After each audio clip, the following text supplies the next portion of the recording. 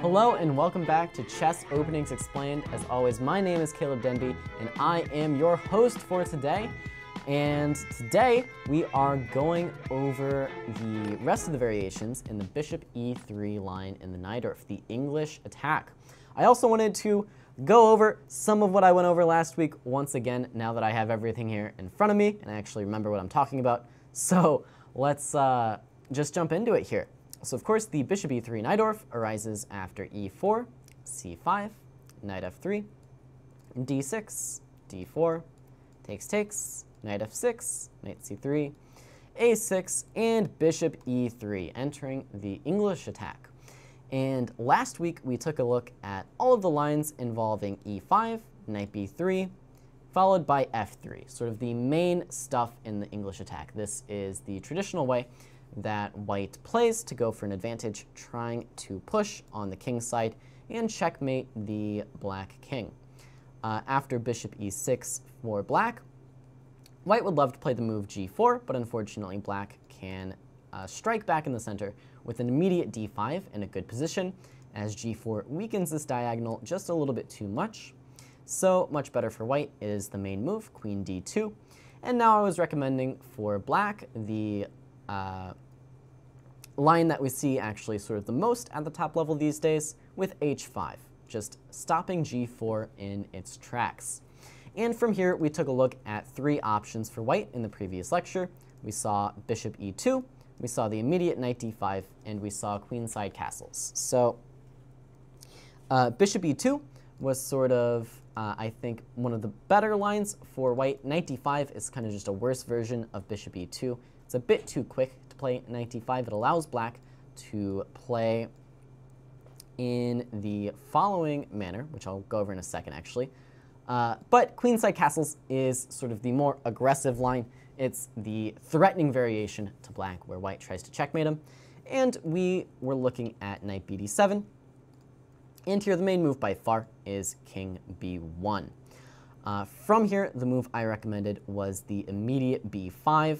And then we got into various different approaches for white. I should say king b1 is pretty much always played for white in these positions. Your opponent might start with one of these other options first, followed by king b1, but he's sort of going to owe this tempo on king b1 until he actually plays it. The reason for that involves the black pieces coming to the c file quite early on, as well as threats of this bishop taking advantage of this pawn being pinned, or this pawn on a2 being a bit weak.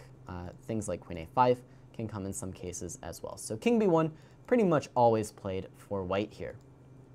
And now after b5, white does actually have, I would say, 4 or 5 main options. Really, only 3 moves get played a lot, but then there are a couple other options that you might see white go for. By far the most popular here is to go for knight d5. And this isn't going to be very threatening for black anymore. The reason for that is we can take this guy off the board after e takes d5. Thanks to black's opening play, we can immediately play knight b6, and the pressure on this pawn is significant enough that white just has to give up his dark squared bishop. And once this bishop is off the board, things are going to be pretty comfortable for white. There's simply no other way to defend d5, so bishop takes b6, queen takes b6, and from here, knight a5 is leading into a pretty comfortable endgame. Rook c8, if knight c6, we get the endgame after knight takes d5. Sorry, knight e7, queen d6, takes, knight back to c6, and this endgame is just simply fine for black. In fact, I would probably rather have the black pieces than the white pieces here. And that sort of shows in the database scores here. I don't see any games that white ended up winning, and there are a few sort of scattered about that black actually did manage to win. Backing up though, instead of knight c6, what happens if white just tries to keep the position alive with something like bishop d3? Well, you're sort of asking for trouble. For one, this pawn may or may not be hanging. There's bishop f5 tactics, but we don't even have to worry about all that. Black can just continue the game with something like b4. Now, knight c4 should be played since white didn't go for knight c6 on the previous turn. No reason to do it now when you can no longer play queen d6. And from here, the simple queen c5, knight e3, and after a5, for example, black's play is coming faster on the queen side than white's play is elsewhere on the board. And so black is just going to have a pretty comfortable edge here in these positions. So how did we get here? Well, we got here from this move, knight d5. So king b1 followed by knight d5 is the most popular option for white in this position, but it's very much comfortable for black after this idea of knight b6. And then here, really the only way white plays is with knight a5. If white tries something else, for example, some slow move like a3, black's going to be happy to castle, play moves like a5, play moves like b4, and just pressure on the queen's side. And once again, it's going to be comfortable for black. So instead, they all play knight a5, going for c6, and after rook c8, we either get the endgame with knight c6 and takes, or a middle game after bishop d3 and b4, and black is doing quite well. So that's the main option. There's also f4.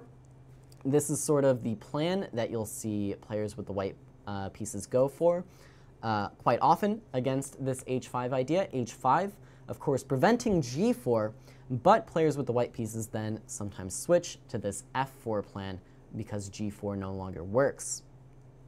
And here, the best move I could find for black is actually queen c7. I thought this was the best way of doing things for black. And the reason is, now after f5, black is very happy to place this bishop onto the c4 square. If this trade ever happens, b takes c4 is quite strong when this knight is more or less stuck. And white is going to have a very tough time on the queen side.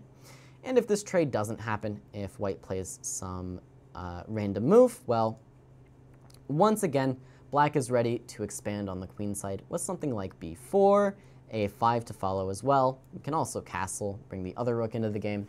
And once again, black is doing pretty well here.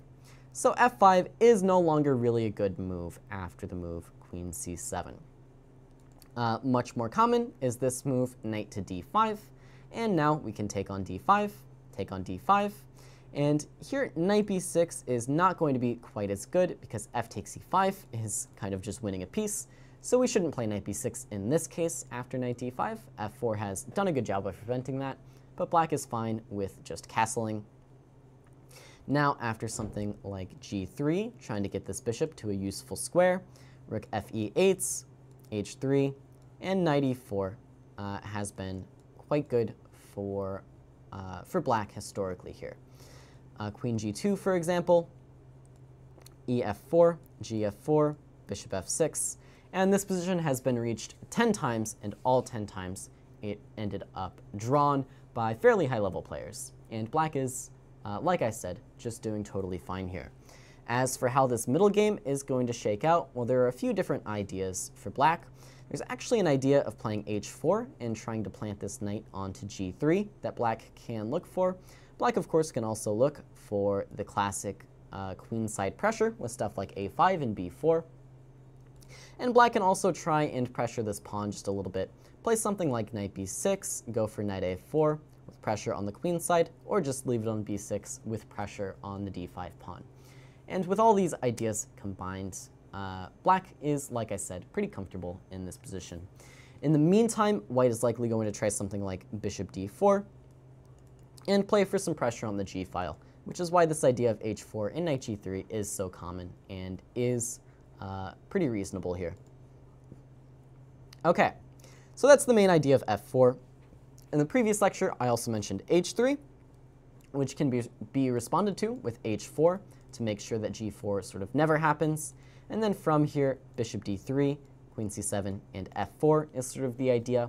But now white is just sort of always getting a worse version of the lines that we just looked at because black has gotten to insert h4 and h3, which is definitely advantageous for black.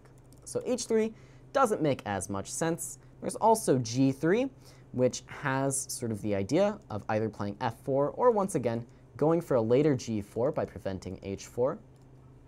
And here, once again, queen c7 is just a very good move to activate the queen, defend e5 indirectly, and prepare knight b6. Knight d5, takes, knight b6, and we are back towards that knight d5 business that we were looking at earlier. And so these are really sort of all of the main options here for white after queenside castles, and black is equalizing and in some cases grabbing a small edge against pretty much all of them in a very similar way against everything. Okay, so that's my recap of the queenside castles variation. I do want to briefly mention this this bishop e2 move. So h5 here, queenside castles is what we just recapped. Also recapping bishop e2. The idea I wanted to show last time is after knight a5, this is sort of white's only try to put pressure on the queen side. Here, my big idea was to play queen b8 to get rid of this knight, with bishop d8 to follow in order to challenge this guy. And just one example line that I showed, h4. Sorry, not h4. I was looking at the wrong thing. Just kingside castles. And now the point for white, the point for black is that after c3, which is the normal move against queen c8, bishop d8, there's no knight c4 because our queen is already defending this d pawn. This is sort of the improvement that I came up with. And now b5 is coming very, very quickly, and black is better. So instead, white should play c4, and after bishop d8 now, rook a c1, for example, bishop back to g6, bishop d1 is the best way I found for white to try to make progress, and here I think knight c5 is equalizing for black. Nothing better for white to do than play bishop c2, accept this trade, and now we can go rook e8. White should try and make something happen while he still can, but bishop takes a5, bishop takes c5, bishop back, bishop f2, and after a5, white has no real good way of solving these challenges on the queen side. For example, after b5, we can go queen d8, challenging this square, and black is doing all right here.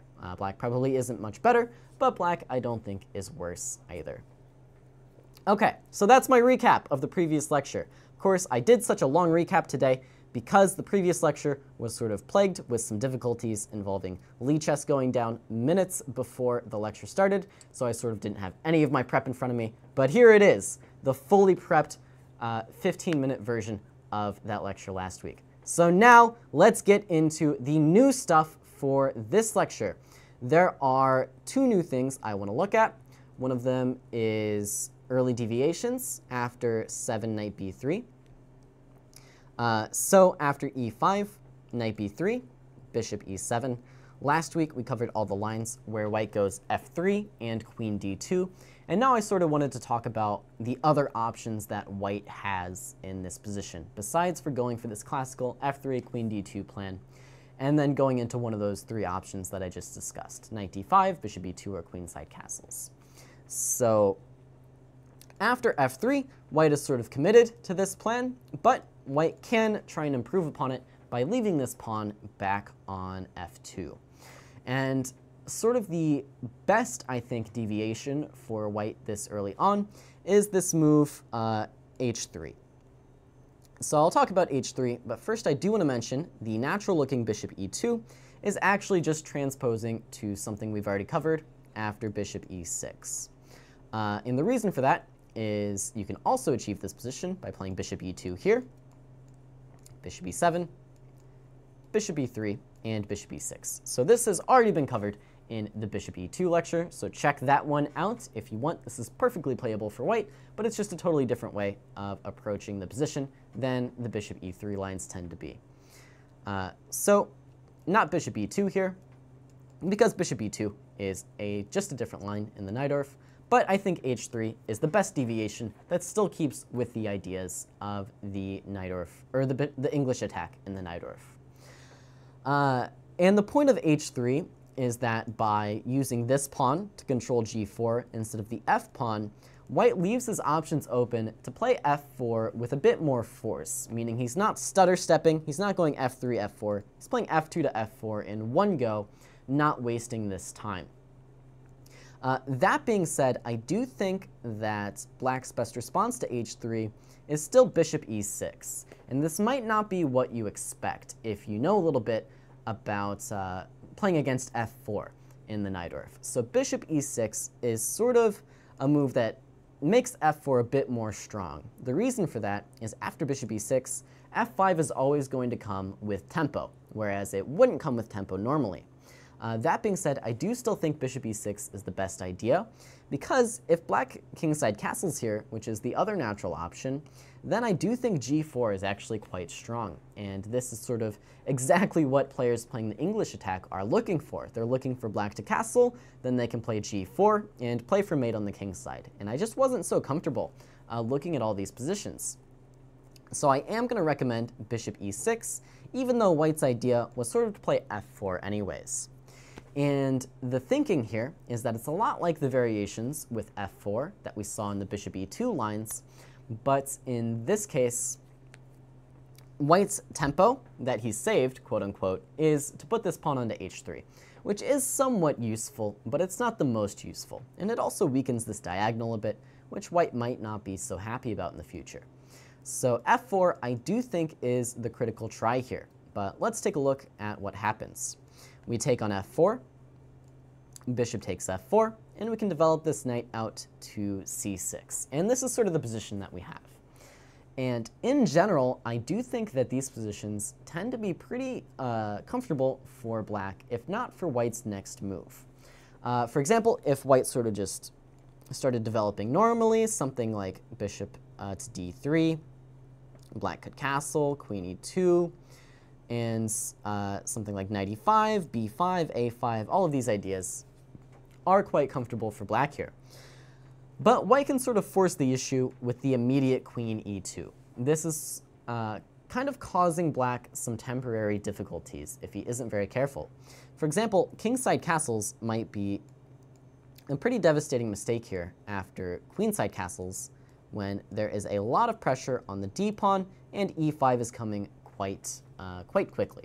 So rather than kingside castles, I am going to recommend the move knight e5, with the idea being we're stunting this bishop immediately, we're preventing this pawn from ever having the idea of moving to e5, and we're going to play a few more useful moves in the center before we castle our king. Spending this tempo to castle is sometimes a little bit too early here.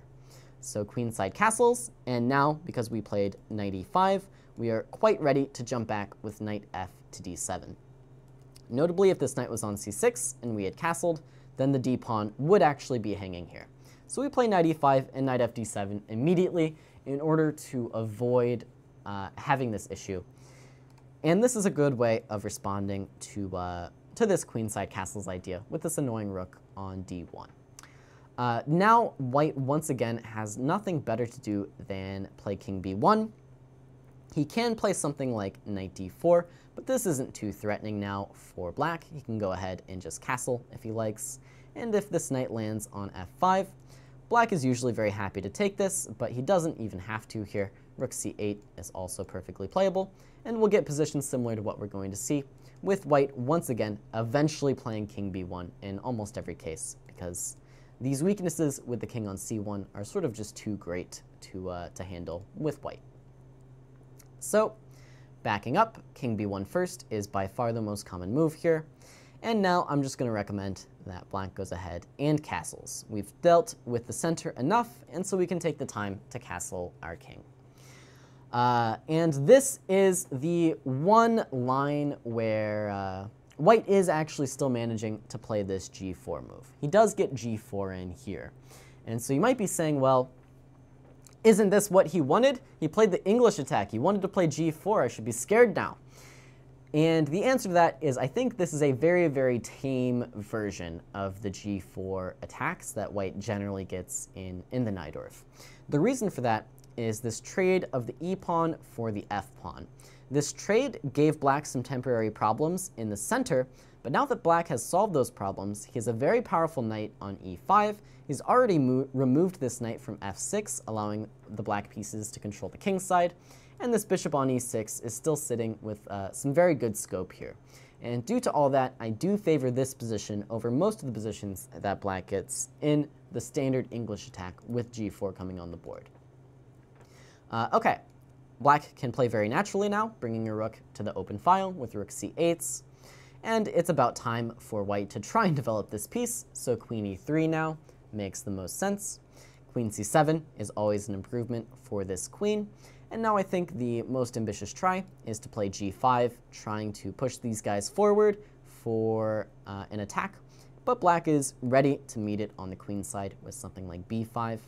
And play might continue with rook h2 to guard the c2 square, knight b6. And now the most common move here is queen g3, so we'll just stick with that for the moment. And now we would like to play knight a4 in some cases to get rid of this knight, but thanks to queen g3, this is not so playable.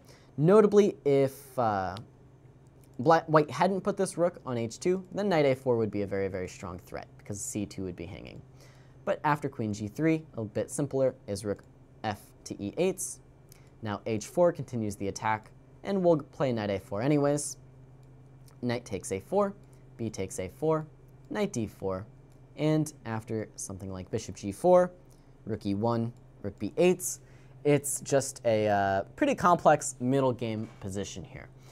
Black should not ever really be worse in this position. These open files in front of the white king, in fact, mean that black's attack is sort of ahead of white's as far as time is concerned. But, you know, white definitely still has threats on the king side as well. Some potential ideas here for black include dropping this bishop back to h5 to keep things a bit more blocked off. Definitely dropping this bishop back to f8 is always an improvement for black as well, opening up this rook on the e file and defending this knight. Also stepping out of knight f5. And of course there are attacking ideas like eventually playing a3. Sometimes there's rook takes b2.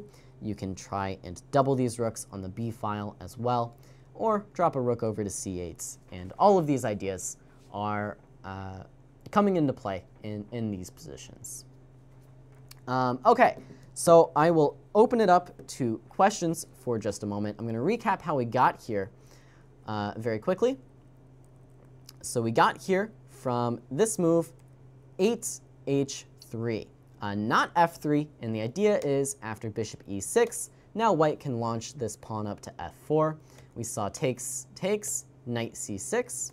Queen e2 is the only try for an advantage from white, and now we have to play very quickly in the center with knight e5, knight fd7, and only then castling.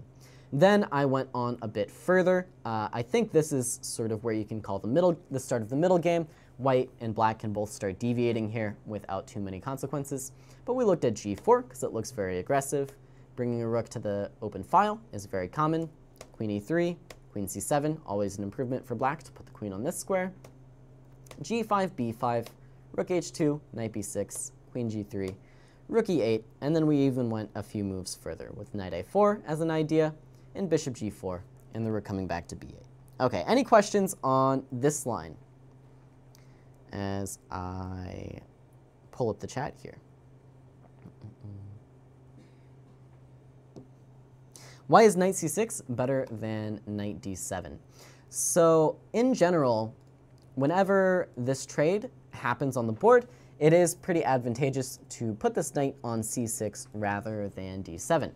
And the reason for that is because it becomes a lot more important to control the d4 square. In many cases, the knight on c6 needs to control it because this pawn no longer does.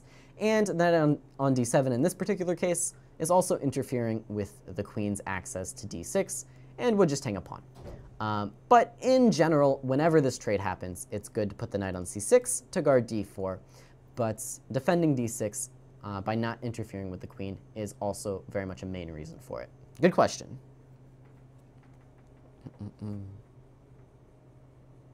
Doesn't g6 stop white's play? So in those final positions, I don't like the idea of g6, and it's for almost the reason that you mentioned. It's because h5 and h takes g6 is successfully opening a file for white. Once that h file gets opened, things can get very dangerous. h6 is also an idea, like h5, h6 for white, but I do think h takes g6 is generally a bit more tough. Any concern with knight d5? Okay, let's take a look. Knight fd7. And yeah, knight d5 here does not tend to be too challenging for black. It's been played a few times. It looks like even Topalov has played this, which I did not actually realize. But we will gladly snag this knight off the board. And after e takes d5, we can castle. And it's true that white, for the moment, has this extra bishop, but there's always these nice ideas of bishop g5, for example, in many cases, to get rid of these bishops and activate the rest of black's pieces. And with the straight open e-file, black has very natural squares for his pieces. Rook takes d5 is also playable to keep this guy open, but it's going to be similar to the positions we just looked at, just with the exception of, these two pieces being traded off. White definitely can do this. Should he do this? It's a little bit unclear, but it's not going to change the ideas in the position. The ideas are all going to be the same. You're going to play b5, you're going to play rook c8, queen c7, go for knight b6 to a4 in most cases. Also, potentially coming into c4, of course. And the same ideas of stopping white's play on the king's side. Now, why doesn't white do this? Well, I think in general, the knight on c3 does tend to actually be a reasonable defender of the white king. And so while the bishop was doing a good job of defending light squares, this knight was a good defender as well. Good question, good question. All right, let's, why doesn't knight takes d6 work? Well, hopefully in all the positions we saw, we are defending the d6 pawn. I'm looking, I don't see how the d6 pawn is ever captured. All right, let's move on to the next variations. So this was 8h3 with the idea of 9f4, but there's actually a second idea for white after h3 instead of f3, and that idea is to play the move queen f3. This is also a perfectly playable idea for white. However, with queen f3, white is very much giving up this idea of f4, obviously not permanently, but for a long time. It's going to be a long time before white manages to move this queen out of the way and play f4. So that's the big downside. Since white has prevented himself from playing this move f4, I am a little bit more comfortable with castling in this position. Once again, the idea is actually to play g4 with queen f3, because you can't play g4 immediately. Well, you can, but it's not very good, because still the immediate g5 is going to be nice, and you do still have this issue. What just happened? What just happened to me? Oh, that's a nice little study you got there. Did I close this tab? Oh god, it's all falling apart. That's my favorite puzzle of all time. Is it? Yeah. I showed it in tactics time. All right, we're back. I don't know what series of mouse clicks I just did to go to mess things up that bad, but we're back. All right. So bishop takes d5, and you have these issues of this diagonal being open, is what I was going to say, because of this move g4. So queen f3 is an attempt at an improvement on that after bishop e6, queen f3. Because now, after castles, g4, the move d5 isn't going to be as good here. The reason for that is knight takes d5, but now because the queen is on f3 instead of d1, white can queenside castle here, and black would get into actually a pretty fair bit of trouble. So d5 not going to be the idea anymore. What can black do in these positions? Well, there's a very nice idea for black in these queen f3 lines. And that idea is that white has sort of diverted this queen away from the queen side, and so black can start playing over there a bit faster. And the nice idea is to play this move a5. What is the point of a5? Well, the point is if white plays sort of nonchalantly with queenside castles, we're playing a4, and this knight really has no good squares to go to. If it comes back to d2, then a3, b3 is just destroying all of white's dark squares on the queen side. And this idea is difficult to stop. I guess knight c5 is potentially playable here, but the same move is still going to be an issue for white. These dark squares on the queen side are going to be far too weak with black getting all of this sort of with tempo. For example, queen a5 is already causing some very serious issues for white. So white can and should respond to a5, and there are two ways to do it. One is with the move bishop b5 to guard a4, but the more natural, perhaps, a4 is actually, I think, a little bit of a mistake here. And the reason is, while a4 stops a5 kind of permanently, it is giving up control of the b4 square. And because of that, either knight a6 or knight c6 are both really reasonable moves, with the idea of using this b4 square at a later date. We don't have to jump there immediately, but we will be able to jump there in many, many cases. There's actually also rook takes c3 in this position, with still ideas of the knight coming to b4 a little bit later on. Fun stuff. But even immediately, knight b4 here is not at all bad for black, making good use of this square. And then once again, it's just going to be a middle game position where black is attacking on the queen side, stuff like rook c8, queen c7, and the only change now is that black is going to have a very active knight on b4, whereas he couldn't so much get this knight to b4 in many of the other lines with this pawn on a2, ready to come to a3. So sort of just an improvement over the normal stuff for black. So that being said, bishop b5 I think is a better try, because now if we try the same stuff, there is always going to be a3 to kick our knight away. Now white can queenside castle. By the way, knight a6 is still, I think, a good move for black.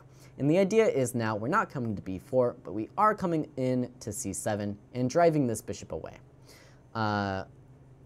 White can just move back with something like bishop e2, but now black is ready to play something like queen c8 and go for a quick b5 in the future. For example, g5, knight back to d2, and b5 here is already pretty good for black. Once again, just another middle game position. Black attacks on the queen side, white attacks on the king side.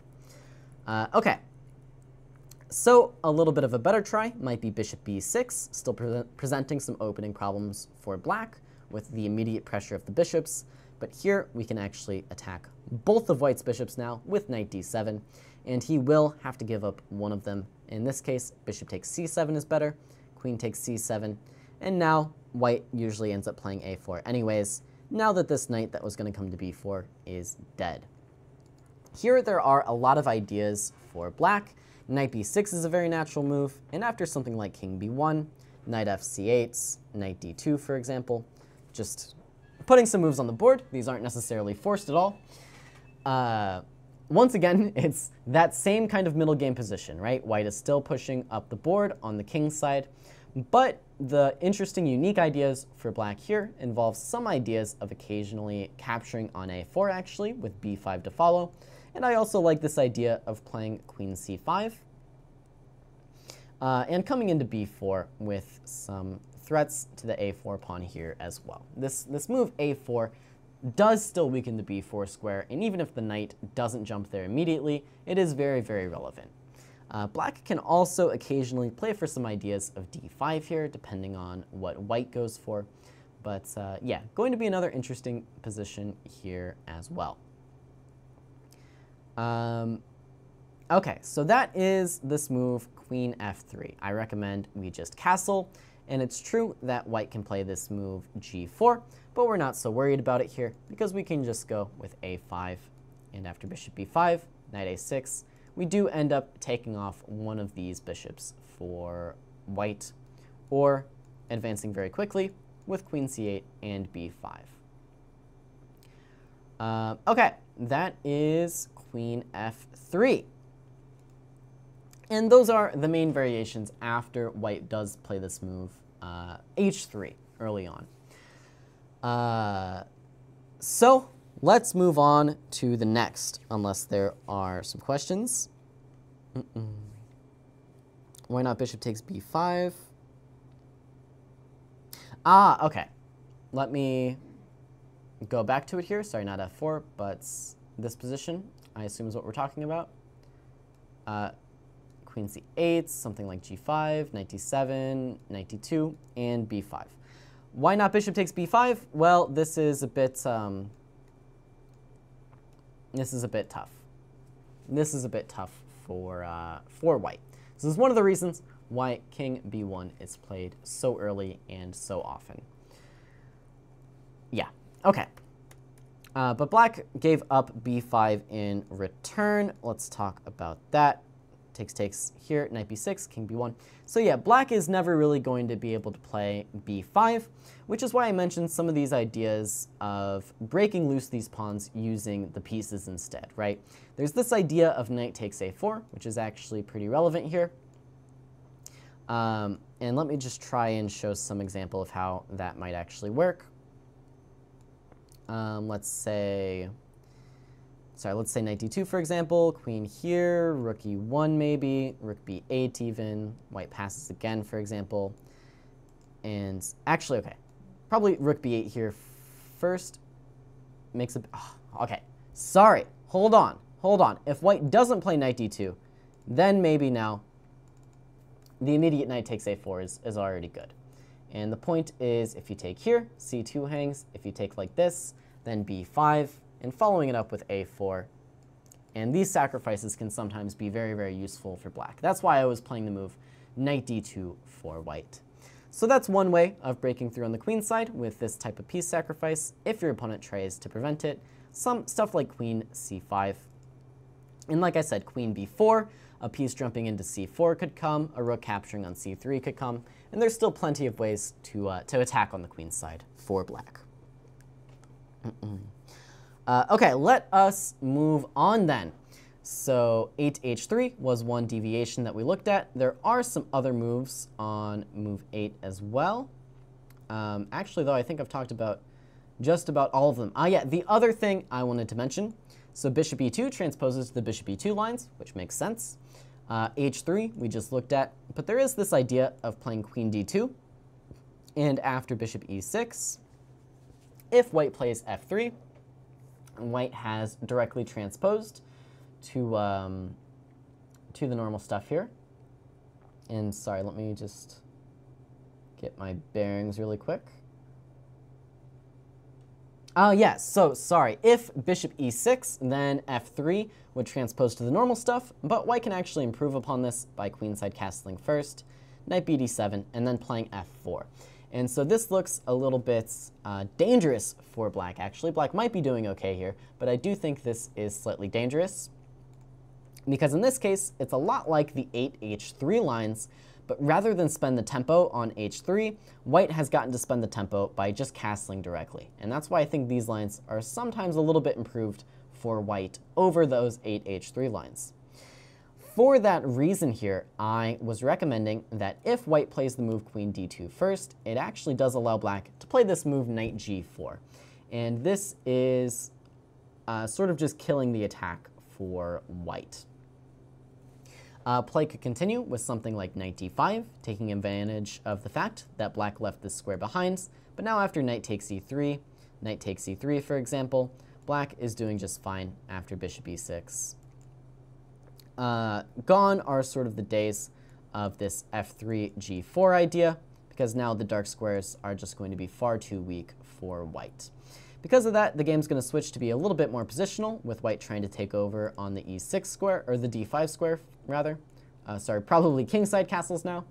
And for example, knight f6, queen d3, castles, knight d5, sorry, not queen d5, but knight d5.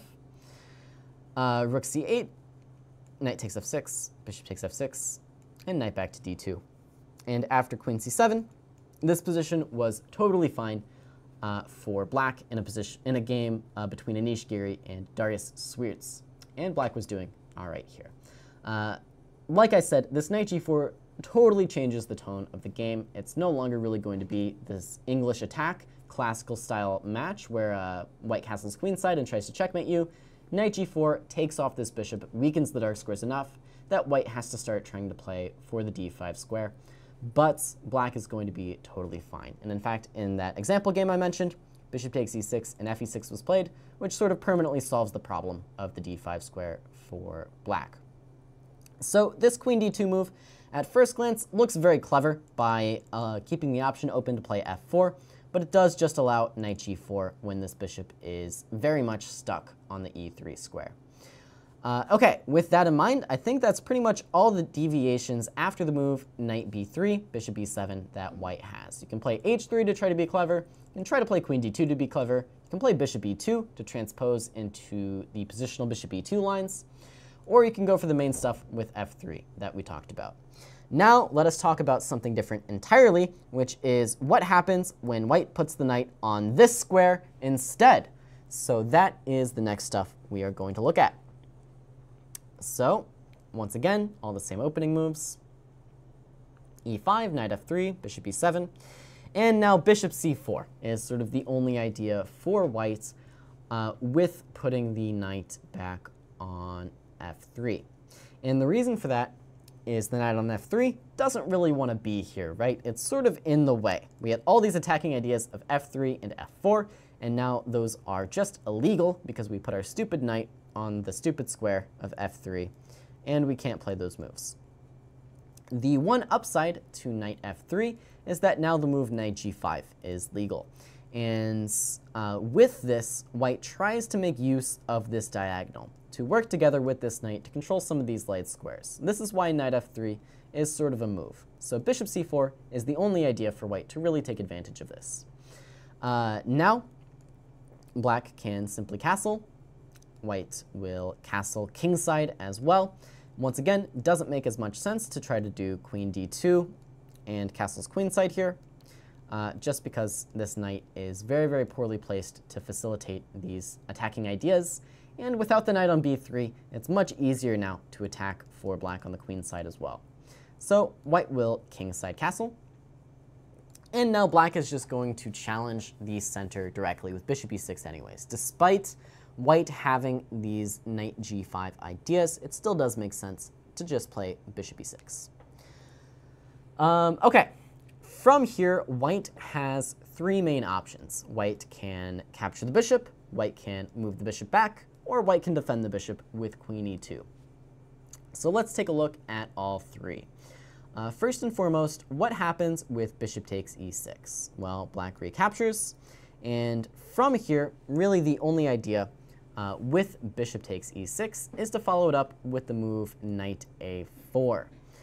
And the point now is that white is very immediately pressuring the b6 square. Note that if white tries something like knight g5 here, the simple queen d7 is defending well enough, and now knight a4 is sort of prevented forever, which is why people don't play knight g5 first, they just go knight a4. So knight a4 first, and how can black deal with this? Well, I like not knight g4, which goes into some very long complications, but knight f to d7. I like this move, just challenging these squares on their own. And from here, if knight g5 now, we can take it, so that move has been prevented. But c4 is sort of a natural way of playing for white to try and lock down on the d5 square now. But simple development for black is going to be good enough. For example, rook c1, knight c5, knight takes c5, d takes c5, and this structure historically has been equalizing for black. It's true that white has a few targets with these three pawns looking a little bit strange, but it's well worth it for black because black is defending all of these important central squares. With this extra pawn on e6, he never has to worry about a knight ending up on d5 or any piece ending up on d5. And with his control over d4, eventually this move, knight d4, is going to come on the board, and black will have good control over the position in exchange for a slightly fractured pawn structure. Also notably, b6 is a really useful move for black in order to defend this guy enough times to just not have to worry about it. So one way you might see the game progress is knight e1, queen d1, rook d1, rook d8, knight d3, for example, attacking both guys, but now b6 is good enough. And for example, f3, double double, bishop f6, king f2, and knight d4. And this was enough for a draw in a game between two grandmasters whose names I'm not going to try to pronounce. Well, I guess I am going to try. Glasman and Nimtz, N-I-M-T-Z, the more you know. Yeah, this was good enough for a draw in that game, and I do think black is doing just fine in this position. Tough to make progress. Okay, So, like I said, normal development is fine. There is sort of one problem that white can try to pose, and that's to play the move queen b3 here, attacking b7 before black gets organized. But this can easily be met with knight a5. The queen will move to d3, and then I like this reorganizing of the queen with queen to e8. It allows knight b6, but it's not such a big deal. The knight will come back. And now black will have ideas of queen g6 to follow as well, with counterplay on the king side in return for this backwards d-pawn. And once again, I do think black is fine. For example, rook d1, rook c8, and black is okay. Queen g6 to follow. Okay. So those were the lines with bishop takes e6. Once again, the idea of bishop takes e6 is to play knight a4 and immediately put this pressure on the queen's side. But black can deal with it quite simply by playing knight f to d7, stopping knight g5, and also stopping any piece from landing on b6. c4 is the try for an advantage, locking down all of these squares, but now simple development with this idea of knight c5, going for this change in structure with control over the d4 square. Okay. Option number 2 for whites, instead of taking, is bishop b3, just preserving the bishop for a moment. And from here, I do like just knight c6, developing this knight out. We could come to d7, but then I think you run into issues of knight g5 here. We need this square for the queen, so knight c6 instead is perfectly fine. And now, once again, there are sort of two ideas for white. White can develop with something like queen to e2, but now the idea of knight c6 is we're going to chase this bishop and make a definite decision here. And it turns out that this bishop should no longer trade itself off for this guy on e6, because in general, this does actually tend to be a favorable pawn structure for black. White can go bishop e6 in the initial position because he does get this immediate pressure with knight a4. However, that pressure is sort of absent here. For example, after knight a4, we can do a variety of things, I think including the move b5. Although no, this is sort of an issue here. For example, rook b8, knight g5 gets a little too crazy. So not b5 here, but something like knight g4 would work quite well. If bishop b6, queen e8, and this pressure on the queen's side isn't really amounting to much. It's much slower than the first variation that we looked at for white. Okay, so instead we see rook f to d1 be the most common move here. And now black is happy to snatch this bishop off the board with this knight. A takes b3, queen c7, and bishop g5, and white goes back to fighting for the d5 square. There's a variety of ways to play here for black, but the most concrete is actually to just go knight h5 when white should try and win this pawn, but it's just not meant to be. After takes, bishop f6, and bishop takes c3. Black immediately regains the pawn and has some very active pieces. Two more moves, knight d4, rook f e8, and this position is totally fine. And was enough for a draw in Gadakomsky against Boris Gelfand, as well as a victory for black, actually, in a game between Viktor Bologin and Zahar Efimenko. The more you know. So black doing just fine in this position. Okay. And so this is the idea of queen e2 after bishop b3. White can also play the much more immediate bishop g5, and now after knight a5, take on f6, take on f6, and jump this knight into d5 immediately.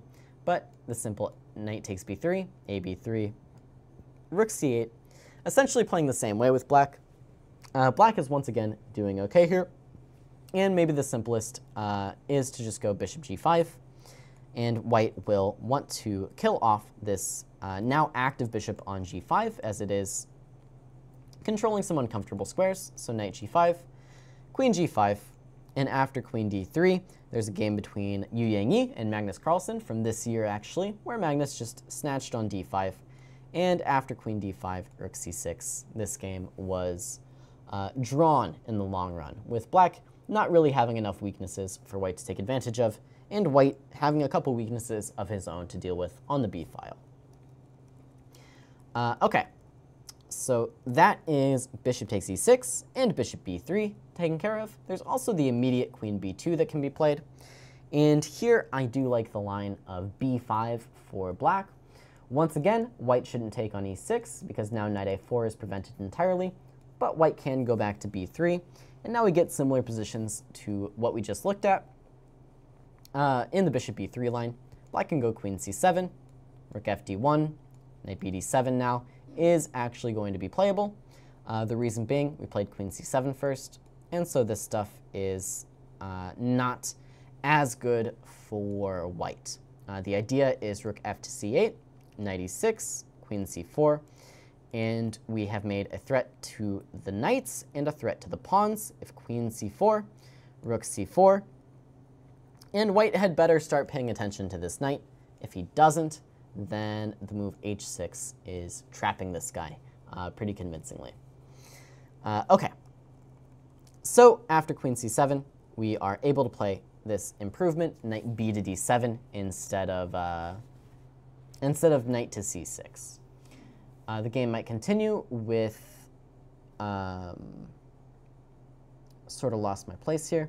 The game might continue with bishop g5, and now black is very happy to bring a rook to c8, and white will be fighting for the d5 square, but black is going to be fighting for knight c5, as well as pressure down the c file. And those are pretty much all of the options here after this idea of knight f3. So once again, I want to open it up to any questions that I talked about today. And in fact, I think this is the last line I had to cover in the English attack. So any questions you guys have about the English attack, anything at all in the entire English attack that you want to know, now is your time to ask me. Now is the time. And then I'll do a quick review, go through hopefully all of the lines very, very quickly. Can I recap from 5a6? Yeah, I'll do that quickly. But any questions at all before I do the big recap here? Isn't it risky for black to castle before knight g5? I don't think so. None of the lines that we looked at here really involve black's king getting into too much danger with the line that I'm recommending. You can get into some danger if you play bishop e6 first. There's some lines here that get a little bit crazy. For example, knight d5, queen d7, queen f3. Things get a little bit wild if you leave the king in the center. But if you castle, then the black king is generally fine.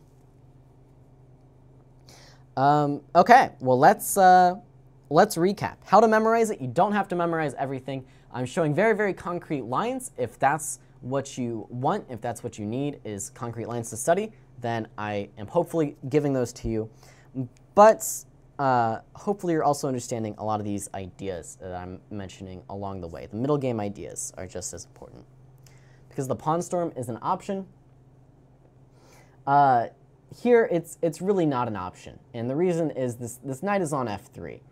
With the knight on f3, the pawn storms are generally always going to be good for black. For example, queen e2, bishop e6. If you try to queenside castle, already black is just going to be much ahead on the queen side with these attacks. And once again, the knight being on f3 is very much a hindrance to white and not a help with it blocking the f-pawn. So yeah, these ideas are pretty much never seen. Black is just too fast on the queen side for these to be good. Please show all of the reasons behind every move. I'll try. I'm trying.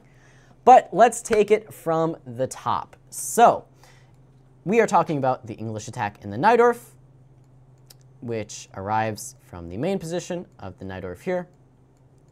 White plays the move bishop e3, denoting the English attack. The move for black is e5, as usual in the Najdorf, kicking this knight away. We just looked at all of the variations with the knight coming back to f3. You develop normally. The knight goes to f3 to threaten knight g5, allowing white to take advantage of this diagonal. But black can meet this easily after castles with bishop e6. White then has three main options, can take on e6, can come back to b3, or queen e2. takes on e6. The idea is the early knight a4, but black can combat this with knight f to d7, and will eventually play knight c6 and knight c5. White can play bishop b3, but now black is going to develop normally with knight to c6. For example, queen e2, knight a5, taking off this bishop, and once again, pressure down the c-file. Or the immediate queen e2, when you get very similar things after b5 and bishop back to b3. Queen c7, for example, and you can actually bring this knight out to the slightly better square on d7. Okay, so that's knight f3. The main move, though, is knight back to b3, and then from here, we start with bishop e7. We took a look at all the early deviations with 8h3, where we are still playing bishop e6 and responding to an early f4 with ef4, and knight c6, taking care to place these knights on e5 and d7 after the move queen e2 with the early pressure here. Then we castle kingside, and it's generally the standard play, attacks on the queen side, and black has good activity over here. There's also queen f3, and then here after queen f3, we took a look at, I believe, castles is what I recommend, and after the move g4, we go for an early a5, and white has to make some concessions to deal with this, namely bishop b5, and then we chase this bishop around and are ready to attack on the queen side. Okay, queen d2 is the only other deviation, but we hit him with an early knight g4, and now this completely changes the character of the game. Getting rid of this dark squared bishop means that white's dark squares are too weak to try to castle queenside, so he'll have to play for the d5 square instead, but black should be just fine. That just leaves the main stuff with f3, guarding the g4 square, bishop e6, queen d2, castles, and, sorry, not castles, don't castle. h5 to stop white's ideas of g4 entirely, and then we saw the three main variations here with knight d5, which is actually the most common, but I believe the worst for white, bishop e2, which is an improved knight d5 in my opinion, and the immediate queenside castles, which is the more standard attacking style game. To go through those quickly, I'm just going to jump to where I have those things saved.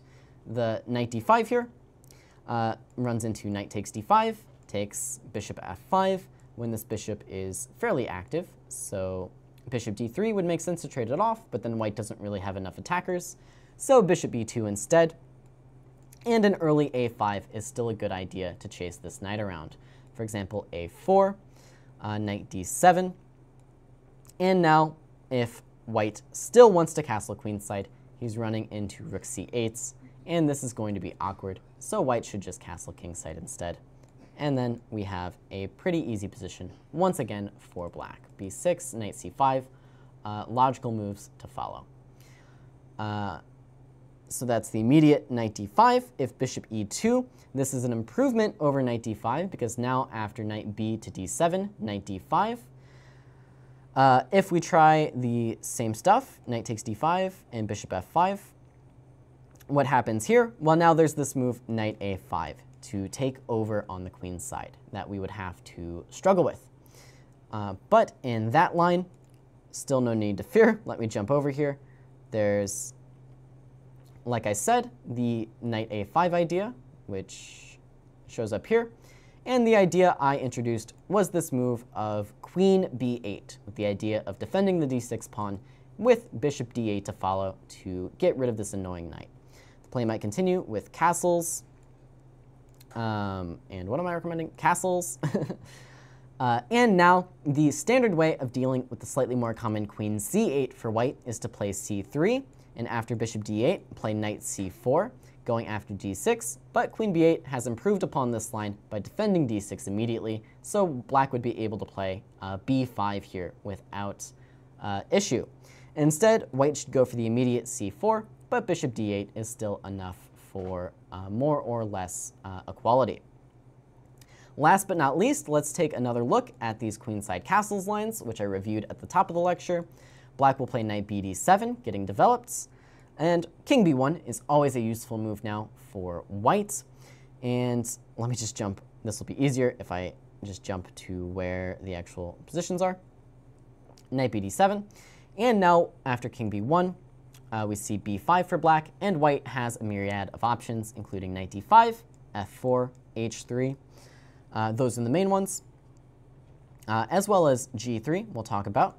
If the immediate knight d5, this is the most common, but it's also the least threatening because we can take, and after knight b6, white has no way to defend this pawn. So bishop takes b6, queen takes b6 is comfortable for black. Knight a5 is pretty much the only idea for white, but after rook c8, knight c6, knight takes d5, we get a comfortable endgame for black. In this line, takes in knight c6. So knight takes d5, not threatening at all. We go knight b6, and then white more or less has to play this knight a5 move, and black is doing well. f4 is the next most common idea, and this idea is a little bit better. Switching gears, g4 no longer playable after h5, so f4 instead. And there we saw queen c7, giving this c4 square for the bishop if anything happens. And here white players tend to play this move, knight d5 once again, and we go back to stuff we saw beforehand. Not knight b6 here, because fe5 is good, but castles instead. And now g3, for example. Black brings a rook to the center, and there are a lot of ideas here for both sides, just one of which involves putting this knight on e4, for example, and playing bishop f6, when black once again is ready to challenge the queen side. Okay, so that's f4. There's also this move h3, which you can respond to always, or usually, with h4 to make sure g4 never gets played. And here, white players generally go back to these f4 ideas, but once again, they don't amount to too much. In this case, a lot of ideas of planting this knight onto g3 as well. Last but not least, if white tries g3, going for a super slow g4, or still occasionally f4, this isn't too threatening. We still go queen c7, and now if knight d... Well, for one, if white tries the really, really slow approach of going g4 next, it's just way too slow. We have too much time to play b4 and attack on the queen side. And if knight back to d5, once again, this knight b6 stuff is good enough for black. If f4, we've seen this stuff before as well, and now b4 is going to be a good move. With this idea, taking with the knight, and immediate pressure on the king.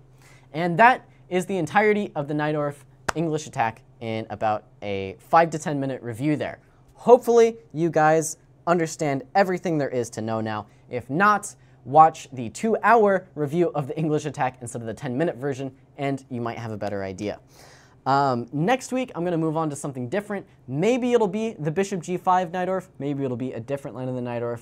Who knows? But that is my entire coverage of the English attack. Hopefully, you guys feel well prepared against this, which is, I think, now the most common way of playing against the Najdorf. I think black has some really good chances in most of these lines, and hopefully you agree. That's going to be it for me here tonight on Chess Openings Explained. Thank you guys so much for joining me, and as always, I will see you next time.